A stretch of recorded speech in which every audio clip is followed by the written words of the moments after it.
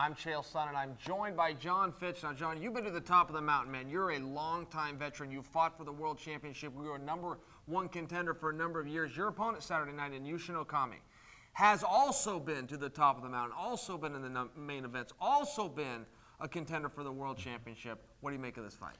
It's a great fight. I think I match up very well with Yushin Okami. I think I've got a lot of speed on him, a lot of versatility on him. I think I'm a better wrestler.